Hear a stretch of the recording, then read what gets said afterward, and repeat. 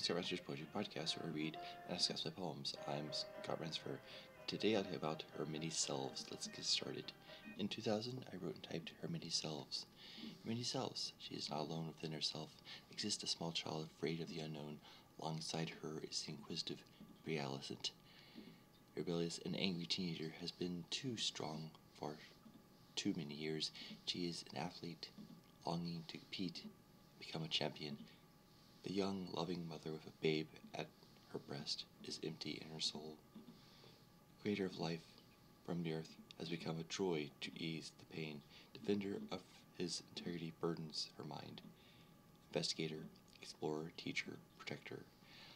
Lover, longing to be held and loved. The battle of life grows tiresome. She is strong, she is weak. No matter how she appears outwardly, she is mostly the frightened little girl. There are no arms to hold her when she needs comfort. She is lost and cannot find her home, yet she is not alone.